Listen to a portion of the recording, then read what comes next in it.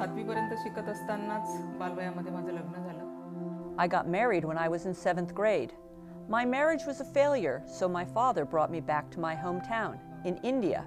As the saying goes, a girl goes to her husband's house alive, but should come back permanently only after she is dead. When I came back, people, and even relatives, started verbally abusing my parents for it. I was taken out of school, abused by my in-laws, made to feel that I was the one at fault. I could not live with that, so I took poison.